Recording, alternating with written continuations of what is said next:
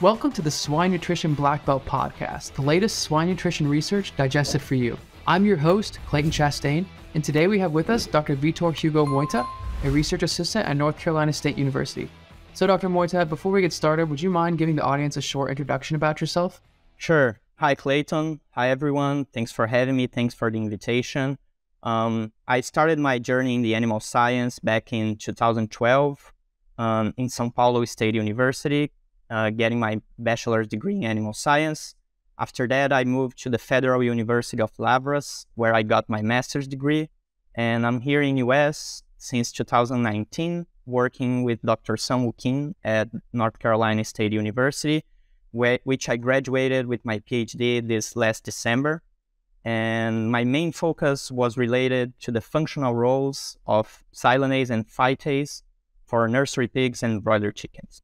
Awesome. So let's talk about some of that work you did for your PhD dissertation.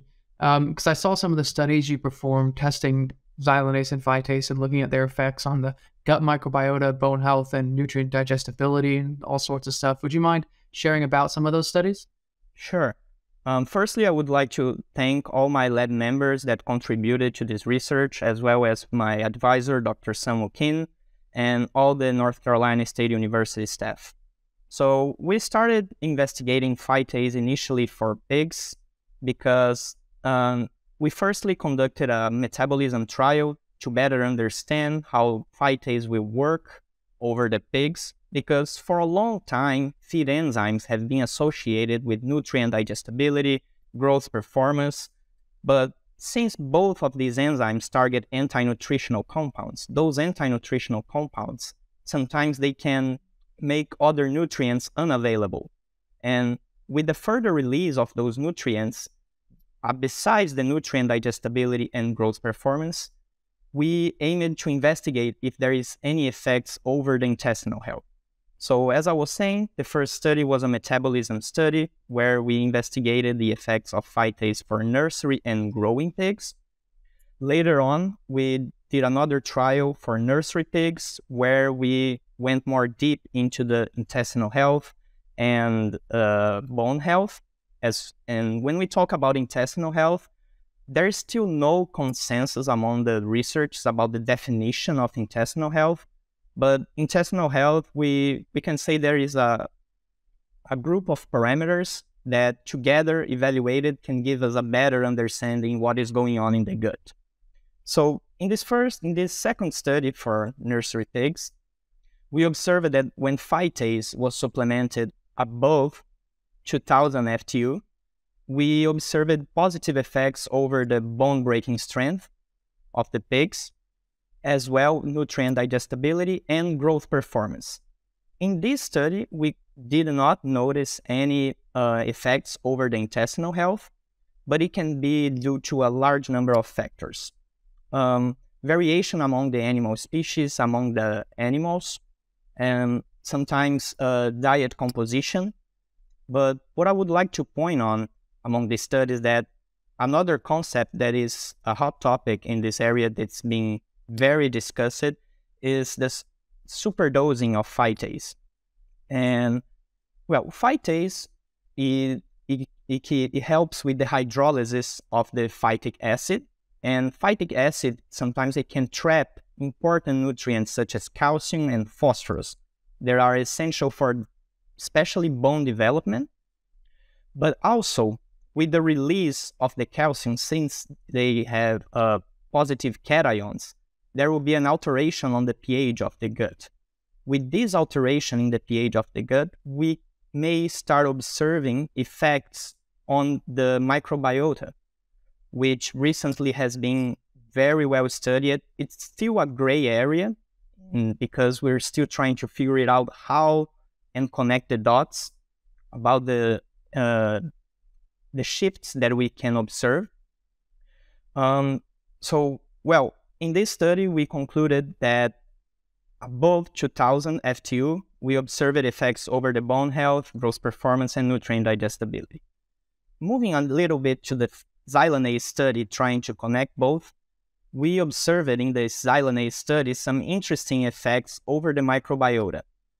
When we evaluate microbiota, we we sometimes evaluate from phylum level, family, genus, and species. Of course, when we observe effects at family and genus level, we hopefully to see sometimes at species level, which is more specific.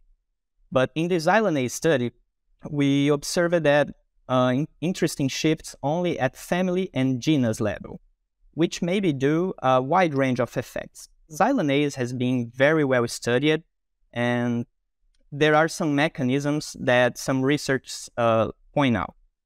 The first one is throughout the reduction of the digestive viscosity, because Xylanase will target the beta-1,4 bonds of the xylane molecule, which is responsible sometimes to trap important nutrients.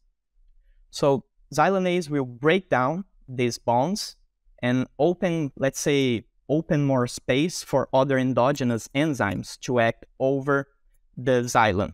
Because in the xylane molecule, there are more than 10 enzymes acting at the same time. So Xylanase is just a small part of it. But since Xylanase targets these beta-1,4 bonds, with that breakdown of these bonds, there will be a release of some NSP fermentable compounds that can be used for the bacteria as a substrate. Additionally, there can be a release of important antioxidants, such as the ferulic acid, which has been very well studied as a powerful antioxidant. And we concluded that supplementing Xylanase, it can be an interesting alternative for nursery pigs to reduce, to actually modulate the microbiota. Another effect that we observed, it was a reduction on the MDA levels, malondialdehyde, which is related to lipid peroxidation.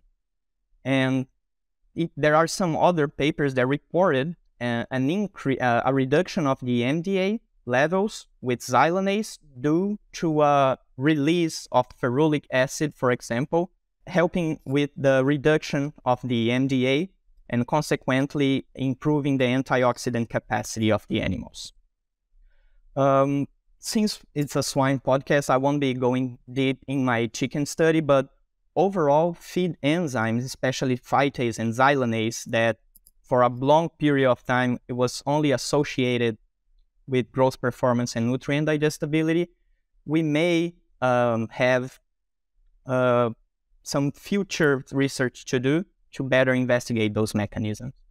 Gotcha. Yeah, and like you said, sometimes when I've read a lot of studies on Xylanase that have some show a little bit of growth performance, but oftentimes they don't really show much growth performance. But I feel more often than not, what I do see is that they, rather than growth performance, they might improve mortality, which could be due, like what you kind of talked about, could be due to the improved intestinal health.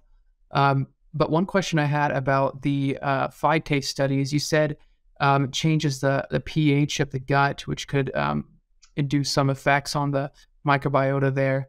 How exactly does that, where exactly, I guess, would be the better question of where does that change the pH, and have you seen any effects of any of that shift? Well, in my studies, we haven't measured the pH, but it's important to point out the main site of activity is in the stomach. But since my studies, we tested a superdosing supplementation. By having higher levels of phytase, the hydrolysis of phytic acid, we aim to continue throughout the gut. So at the stomach, phytase will release calcium, phosphorus as well, but with high levels of phytase, this hydrolysis can remain active throughout the gut, and by releasing calcium, which has positive cations, that can be an alteration on the pH throughout the gut, the small intestine. So this Xylanase study was done in the nursery phase, and yours did show a little bit of growth performance there at the end when the DDGs increased. Do you think that would continue if that was fed throughout the finishing phase? Well, firstly, it's important to point out that when we discuss enzyme activity, we need to discuss substrate levels of that enzyme will target.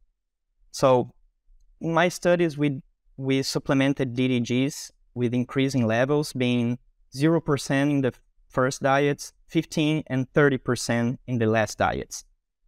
Since DDGs can contain high levels of NSPs, we expected a higher growth performance due to the high levels of DDGs. But there are also some interesting papers that showed that xylanase requires an adaptation period of minimum 15 days. But also at the same time, during the nursery phase, the whole digestive system of the pig will get more mature. So when the animal starts the growing and finishing phase, of course, we can observe xylanase effects due to high levels of NSP that it will be increased in these upcoming phases. However, the results are variable because the digestive system of the pig will be more adapted to. Awesome. Well, I appreciate you coming on the show and sharing the results of your dissertation with us. Thank you so much for having me, Clay. I tried to wrap up everything as much as I could. It's a lot of information, but I hope you guys can get a great value from it. Thank you so much. Yeah, you did a great job condensing it all into such a short time period. So thank you for that. And to everyone else, thank you for listening to the Swine Nutrition Black Belt podcast. Please visit us at swinenutritionblackbelt.com and don't forget to subscribe to our podcast channel so you won't miss out on the next episode. See you next week. Hey everyone, I hope you enjoyed this episode. And we are constantly on the lookout for the latest updates in swine nutrition. And if you have a swine nutrition related research trial that you would be able to share on our podcast, please send an email to nutritionblackbelt@swineit.com and we would love to talk about your research. See you later.